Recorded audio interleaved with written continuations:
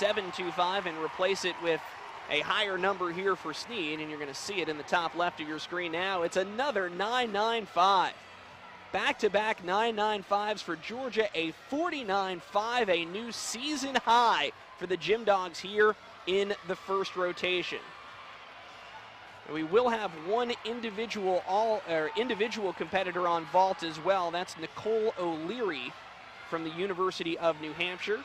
One of the features of the regional competition is the individuals that will travel around with each of our teams today. And so we'll take a look at O'Leary's vault here and then focus our attention elsewhere.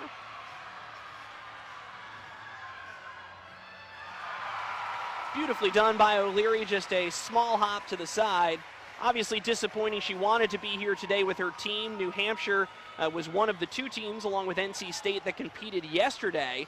Part of the new regional format is 9 teams come here, and there is a play-in dual meet of sorts between the 8th and 9th seeds, and NC State pulled out the victory there. So New Hampshire does get to be represented today by their individual competitors. They'll have a few throughout our afternoon and evening competition today, but tough end to a great season for UNH, who certainly wanted to be here as a team.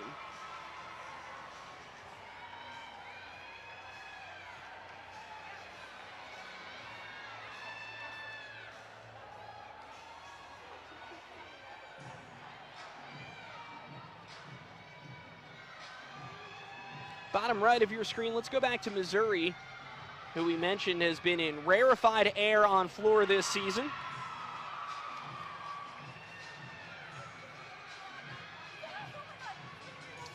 Good double pike to begin. This is Aspen Tucker up 5th in the Missouri lineup. She's got a season and career best 9.925. And the earlier scores on floor for Missouri, Allison Bauer 9.75, and then back-to-back 9.825s from Mary Nicholson and McKaylee Turner.